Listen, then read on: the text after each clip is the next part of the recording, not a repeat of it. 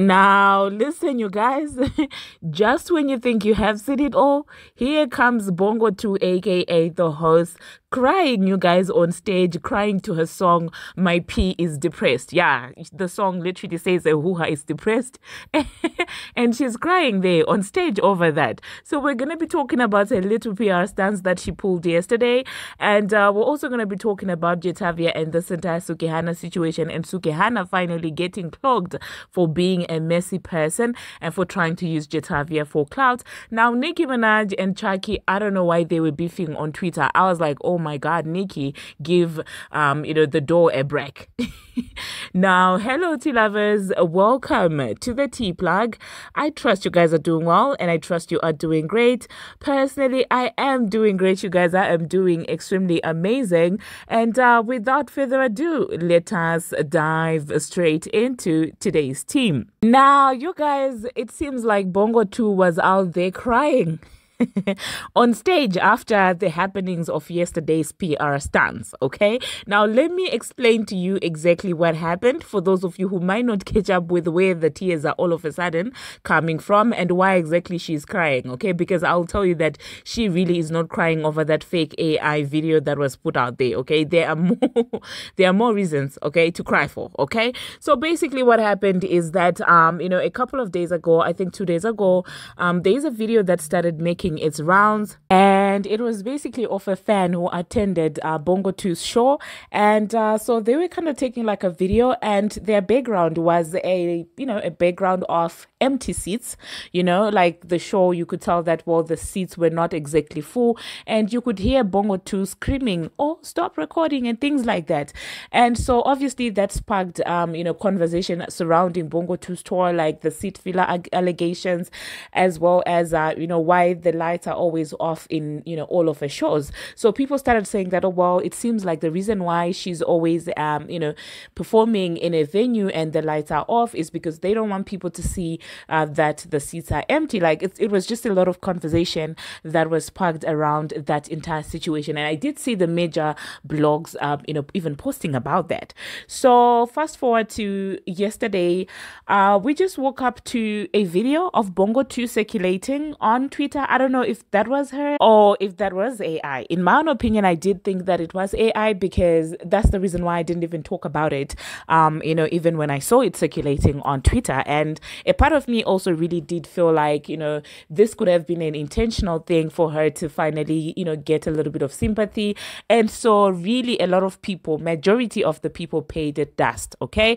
Now, the two people that I saw sort of, talking about it, but not even directly talking about it, not even mentioning the actual video, not even mentioning Bongo 2's name. I saw Milagro hinting to that video, and I also did see Got the Scoop, hinting to commenting on that video. But these people did not even mention Bongo 2, and if anything, they were actually out there saying, you know what, this is sick what people are doing. Like, that's the lowest of lows. Why would you do that? And things like that. And they even said it subliminally, but it's not like they were even celebrating or they were out there hyping it up. Okay, so I'm just going to quickly read what Milagro said about the situation, because it seems like yesterday it was an eventful day for her.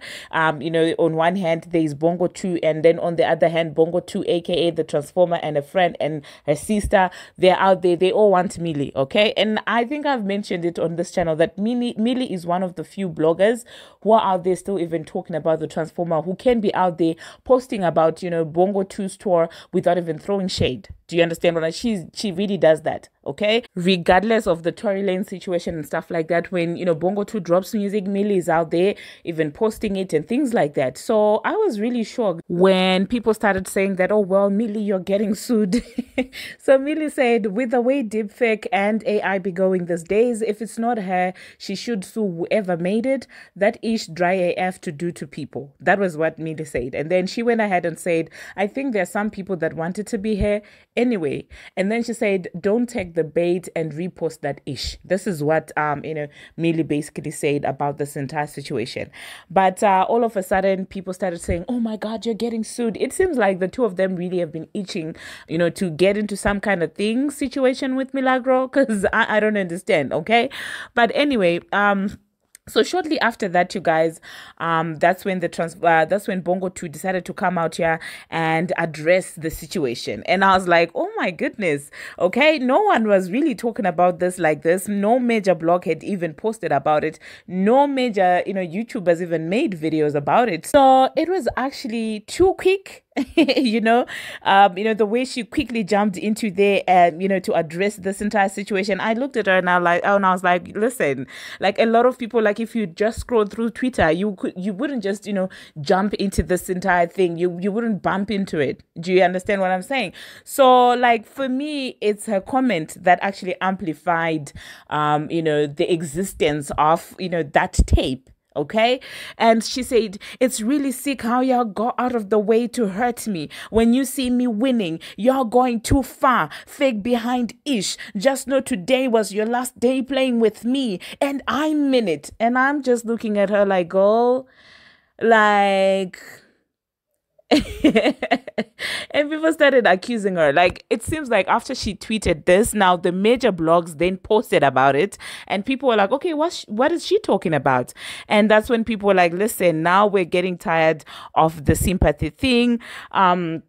We're over it. It seems like people finally started cloaking this pattern and this behavior. And then soon after, that's when she went out and said, my new album, Megan drops 6/28, pre-save now and stay tuned in if you're a real hottie. And then she posted a different album cover. And it seems like people are finally waking up, to this person's antics. Do you understand what I'm saying? The day that Nicki Minaj got arrested, this girl was out there, posting her selfies, making it seem like she's all innocent, but making those faces, and people started laughing and saying, oh my God, this is hilarious. Oh, she's winning. Oh, this and that. And now she is out there crying over a fake AI video. And she's not the first celebrity whose face has been edited into like a fake video like that. She's not the first one. So yeah, for me, I smell sympathy. I smell a PR stunt, and honestly, if it's a team that's making her do these things, it's insane to me. And the audacity of her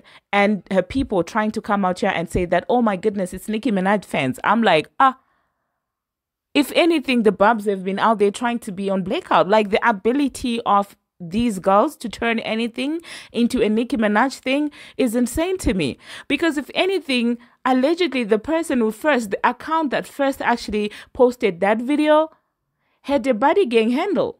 So how on earth do the Barbz get in there? And for those of you who do not know, those two fan bases have been going at each other for like 2 days now.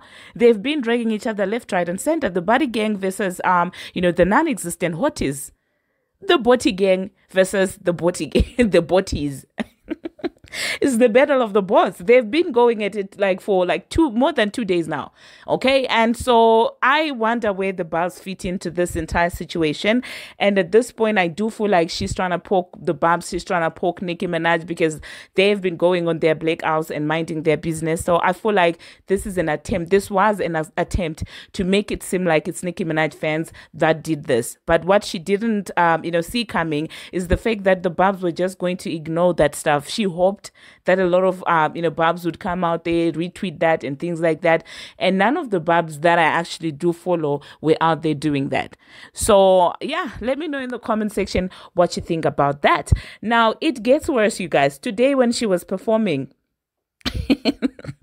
a song, a song that says a hoo-ha is depressed. Like who's that song in itself for me is hilarious, you guys. Like that song for me is hilarious because what the F? Why would you play with depression like that? Why would you say that your hoo-ha is depressed? Like what hoo-ha gets depressed? Can't you just be normal for once? We know you're thoughty and things like that, but not everything needs to be thoughttish. Okay? You can just talk about depression in a normal way. You don't need to link it to your hoo-ha. And this is exactly why people say these girls don't have anything else to rap about. If they're not talking about their hoo-ha, they're talking about their non-existent, beef with Nicki Minaj. Okay. So honestly, that song in itself to me, it's very, it does not make any sense, okay? Singing about your hoo-ha getting depressed. Like, how does it get depressed when clearly you've got multiple industry people, including, the Juju, the Hanja on the roster? Like, what time does your hoo-ha get to breathe and get depressed? Because it's always in action, allegedly.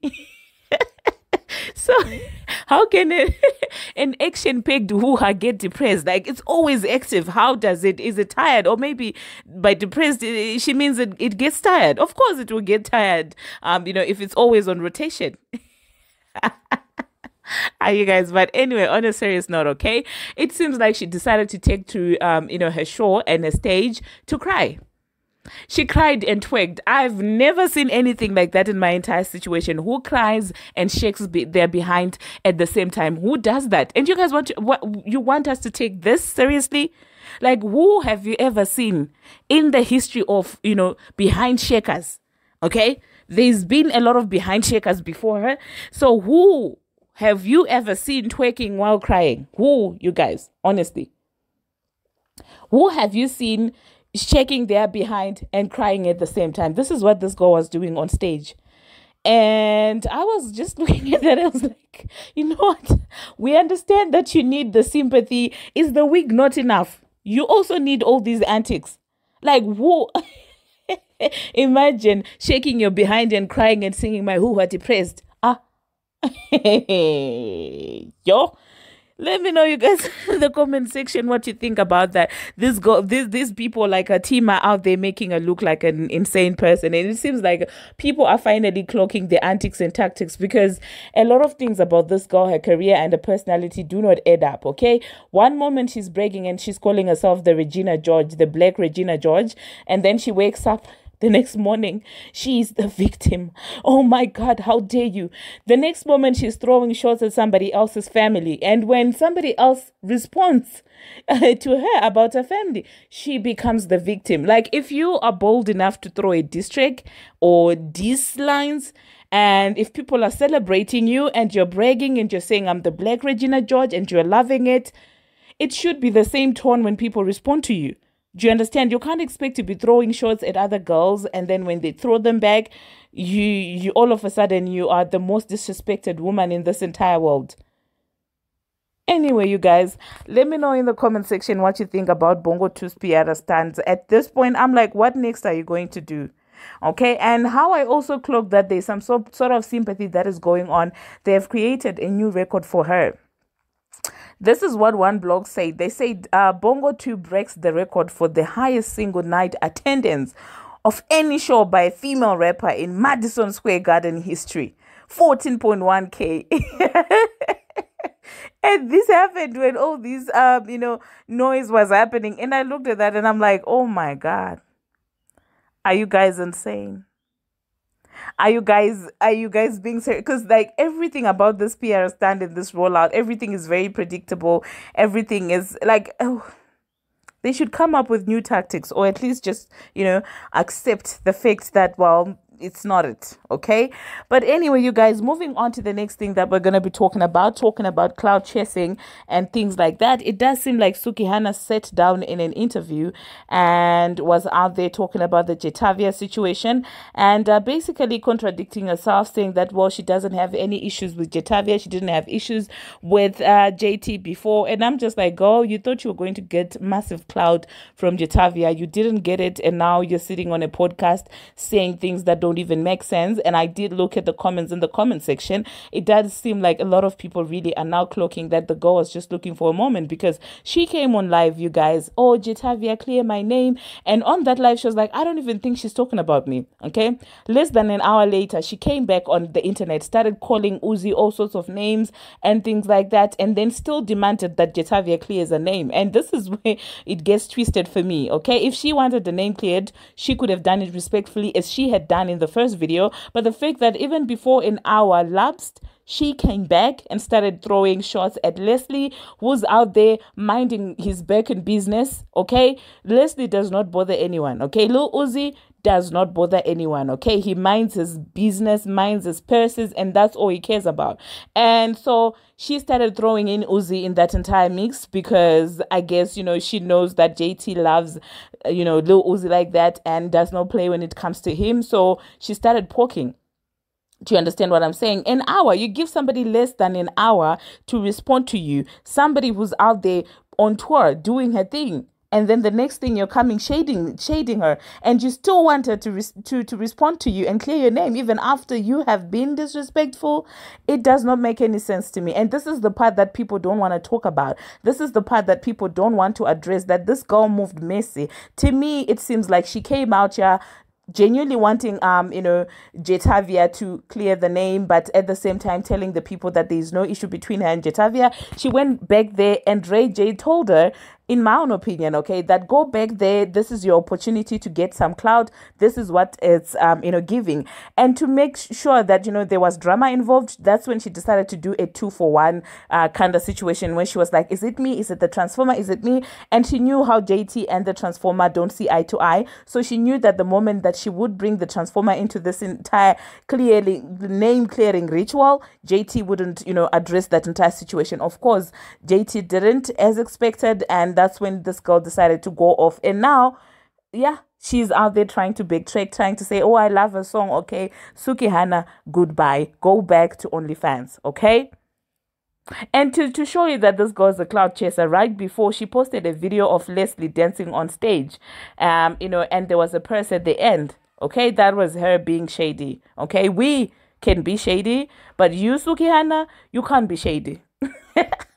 If you want to be taken as a female rapper, you can't be shading Jetavia using a man. The difference is we can do it because we are regular people. You cannot do the same thing, okay? We are the only people allowed to talk about Leslie and his handbags. You're not allowed to do that. You guys, I'm just messing with you. Anyway, the next thing that we are going to talk about, you guys, we are going to talk about, Nicki Minaj and Chucky. I do not know why Nicki Minaj was out there basically beefing with Chucky. I'm just like, what has the door done to you, Onika Tanya Mirage? Okay. You know that one of Nicki Minaj's favorite memes is that one of, Chucky and the pen and the book. And so Nicki Minaj posted that, and Chucky said, took K the DJ literally, okay? And then Nicki Minaj posted another picture of Chucky and said, me patiently waiting to cuss somebody out as soon as they answer their dumb behind phone, okay? And then Chucky said, just say you're obsessed with me already, okay? Nicki Minaj responded and said, the F happened to your head. I need the thinning red bob black back babe, okay? And then Chucky also responded to that and said, I was part of an exorcism, keep the F up, all right? And honestly speaking, the ability of Nicki Minaj to be playful about anything and with anything, to me, to be able to joke with people like this, and for me, it's just very hilarious. It's part of a personality that really just draws people to her. So yeah, I found that really hilarious. And so these are some of the things that I've wanted to talk about, but you guys, that it has been hectic also. And moving on to the next thing that we're going to be talking about, Beyonce and Jay-Z. Now, articles are being put out there with people trying to say that, well, Beyonce is in hiding because of the exposés that are happening, in the industry and things like that. Page 6 actually, spoke about that as well, talking about how the man and the wife have not been seen in public since the exposés and things like that.